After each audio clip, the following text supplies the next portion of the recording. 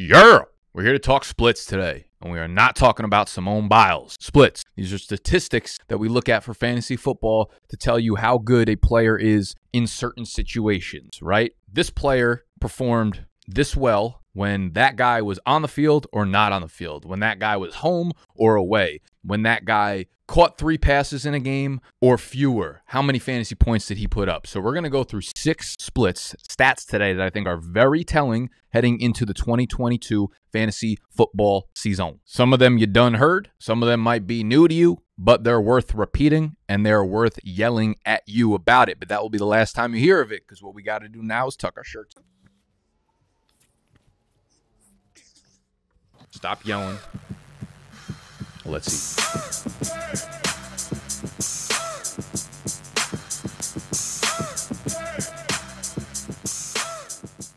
And this video is going to be quick today, but just a reminder, our draft guide goes live on Monday, August 1st, all right? You can go get it on BDGE.co right now. It's available for purchase, but the easiest and the least expensive way to get it is through PrizePicks. If you go to PrizePicks.com or use the link in the description below and you deposit $10 for the first time on that app, not only are they going to match whatever you put down to play with, and we're going to be using PrizePicks props throughout the entire season, so you want to be on the app regardless, but you're getting our draft guide, both our rookie and our season-long draft guide, absolutely free by depositing on their website. And in there, we'll have our rankings for the draft. It'll be updated each week after the preseason games to let you know what you need to know and what you don't need to know. We have our must draft list. We have our all fade list. We've got some tools that y'all will find helpful in there in much greater depth than today's video. The first split we need to know about is Mr. Aaron Jones with and without Davante Adams. Since 2019, we have a 7-game sample size of Aaron Jones playing without Davante Adams on the field. All of these splits are brought to you by RotoViz, the RotoViz Game Splits app that is available on their website, but it is behind a paywall in order to use. We will link that down below if you're interested. 7 games. The numbers are massive. You can see that his half PPR fantasy points per game goes up from 15 to 23.4.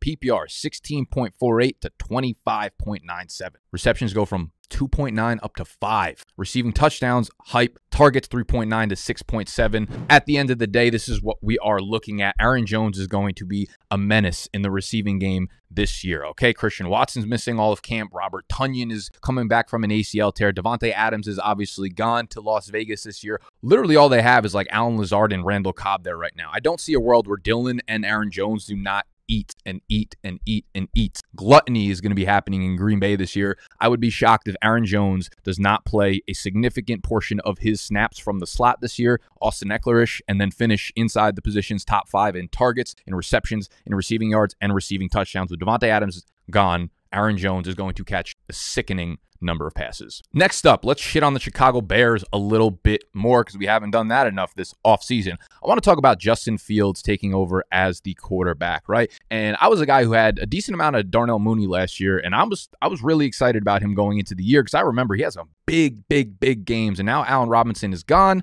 and it feels like he should be the one there, and he should back into insane volume. But I think there is something to be said here about his splits with and without Justin Fields. On the left side, you have the 12 games with Justin Fields. On the right side, you have the 5 games without Justin Fields. His reception numbers go from 4 with Fields to 7. His target numbers, more importantly, go from 7.3 up to 11.2. I don't know if it was a chemistry thing. I don't know if it was Justin Fields taking off and running the ball more, which is definitely a possibility and something that will probably bring down the other skill players in this offense ultimately. But I do think the idea that Darnell Mooney is like a can't miss, wide receiver 2, wide receiver 3 going into this year is a little bit skewed. And I think people need to understand that he actually wasn't great with Justin Fields. He wasn't bad whatsoever, but he was much better without Justin Fields. The numbers, the volume, and the production was a lot higher. Same thing can be said for David Montgomery. You look at the 8 games with Justin Fields on the left and the 5 games without Justin Fields on the right. He was way better when Justin Fields was off the field. And a lot of that came because Justin Fields is a scrambler. So you see on the left side, both his rush attempts and his targets went down when Justin Fields was on the field, right? Because Justin Fields, when he's running, he's taking away overall carries from the team. This is a slow offense. This is a bad offensive line, taking away carries from the running backs, but also a mobile quarterback tends to run the ball more. Okay, so a lot of the dump offs that Andy Dalton might have been delivering to David Montgomery end up being scrambles outside of the pocket. Another thing that I do not like about Justin Fields and the skill players around him this year because of splits like this. The one positive is you could see that his rushing attempts go down by about 5 carries per game with Fields on the field, but his efficiency goes up. I think that has a lot to do with, right, the mobile quarterback, where now an extra linebacker or whatever tends to have to watch out for him scrambling rather than fill a hole where the running back typically goes to. But like going from 4.1 yards per carry to 4.5 yards per carry on an overall sample size of like 16 carries per game is going to get you like an extra 0.8 fantasy points per game. So I really could care less about his yards per carry in between the 20s going up a little bit. The rest of these stats are very, very concerning. With David Montgomery, I also think Khalil Herbert's going to take a decent amount of work in Chicago's backfield with this new coaching staff. Next split, we got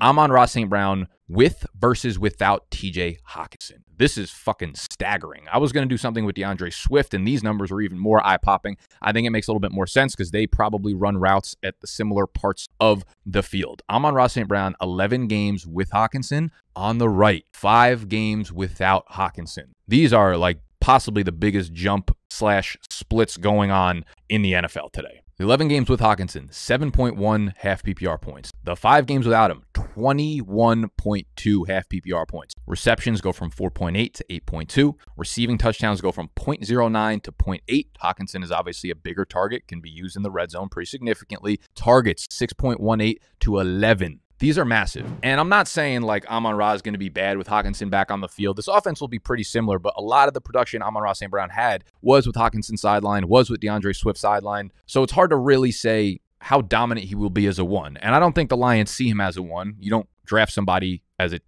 really, really early first-round pick, Jameson Williams, to come into your offense unless you see that person as the 1. So while I'm a little bit hesitant on like Amon-Ra St. Brown this year in terms of his upside for fantasy, there are other concerns here.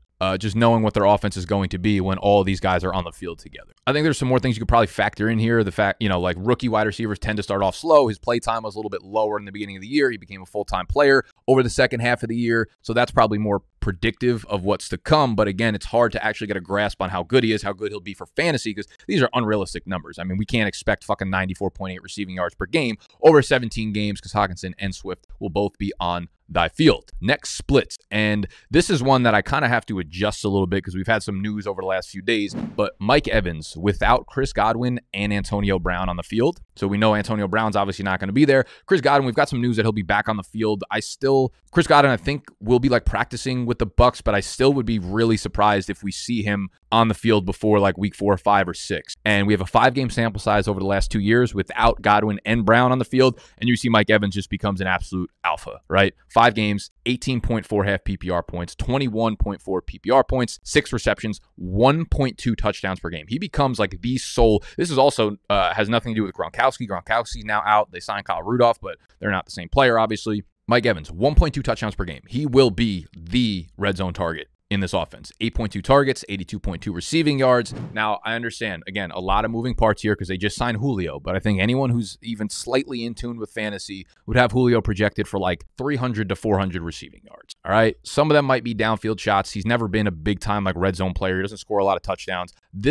Julio signing doesn't hurt Mike Evans as much as like people that have no idea what the fuck's going on would assume it would. But with AB gone, Gronk gone, expecting Godwin to miss a significant portion of the beginning of the year, I'm still very much in on Evans. The Julio signing, if that lowers his ADP to like the early 3rd round, give me all of that. We have 2 more splits before we get you out of here. One other thing I want to say is we've got a lot of fucking questions about whether or not this hat is for sale. I'm going to order more of them because we've gotten so many of these fucking questions, all right? This is not me faking this. This is not me being like, oh, you guys keep asking about my skincare routine. Let me tell you about it when no one fucking asks. We have so many fucking comments about this. So I actually set up a landing page outside of YouTube. It'll be one of the first links in the description for like a pre-order page. You don't have to buy anything. You don't have to put any information in. But if you are interested in buying one of the hats when they go live, I'm going to get a very limited quantity. I'll probably order like 20 to 30 of them. So the first 20 to 30 on the email list will get emailed out when they go live, and they'll have the first chance to purchase them. So I'm probably going to order them depending on the demand from the pre-order list. I'll order them within the next like week or so. They should be into the office within 2 weeks and then be available for purchase,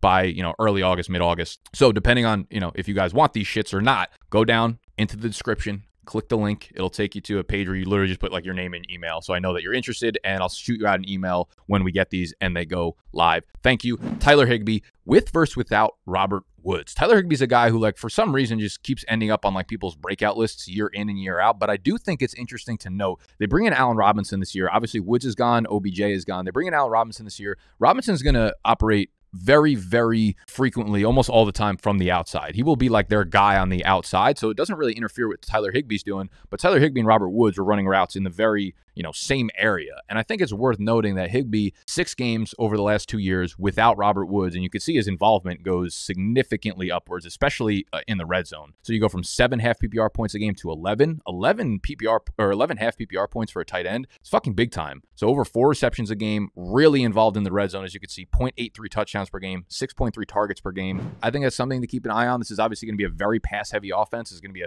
an electric offense that scores a lot of touchdowns and just scores a lot of overall points. And if they're down in the red zone a lot, obviously Kupp's a monster, Robinson's a monster, but I could see a year where Higbee kind of rips off 6 to 7, maybe 8 receiving touchdowns, just luckily, and that would put him into the category of a tight end 1 for sure. So now that everybody's off Higbee, it might be time to return to grabbing him as your tight end 2 in an electric offense. And the last split we have here, if you've enjoyed the video so far, before we head into this fucking ballerina act, make sure you subscribe to the channel. Make sure you hit the thumbs up button on it. Is Mr. Dak Prescott with versus without Amari Cooper? I remember when Amari Cooper came over from Las Vegas or Oakland at the time, and he went nuts those first few games. That first 8 games that he had the second half of the season, and Dak was putting up crazy fucking numbers. And you can see the splits with versus without Amari Cooper, and they are significant. His attempts go down by about 5. His completions go down by about 5. His passing touchdowns go from 2 down to almost 1 per game. Yards per attempt go down. His passing yardage goes down by 75. So while CeeDee Lamb's an awesome weapon, we like Dalton Schultz a lot. I'm a fan of Jalen Tolbert. I do think Dak's going to be a little bit neutered this year in fantasy from a ceiling perspective, okay? They're still going to be fast-paced. They're still going to throw a lot. They're still going to have high volume in terms of targets, but I'm a little bit worried about Dak Prescott and his overall volume. I think the market's pretty in tune with this. I think he's going around quarterback 10, 11, 12, whereas last year he was the QB 4 or 5, which was always felt a little weird. Always felt a little grimy taking Dak at 4 or 5 there. So I think the market's kind of in tune with it. I don't think Amari Cooper is anything amazingly special, but these two clearly had some sort of chemistry where Dak felt more comfortable with him in the offense. And now we have kind of unknowns at the outside weapon position. If CeeDee Lamb's still running in the slot, who does he trust on the outside? He always trusted Amari Cooper, but I think with Michael Gallup also coming back slowly, we don't know what his situation is, when he's going to be on the field. I could see Dak getting off to a really, really slow start. I think his weapons could be fine. I think we see, a bunch of 6 for 80 and touchdown games from CeeDee, but I could see Dak averaging 220, 240 a game, 1 to 2 touchdowns, and maybe starting off slow before this offense really starts to click without these weapons on the field. All right, that's the last split for today. I will see y'all tomorrow. Make sure you head over to PRIZEPICKS.com or use the app, the link in the description. Use promo code BDGE when you deposit for the first time. See you tomorrow.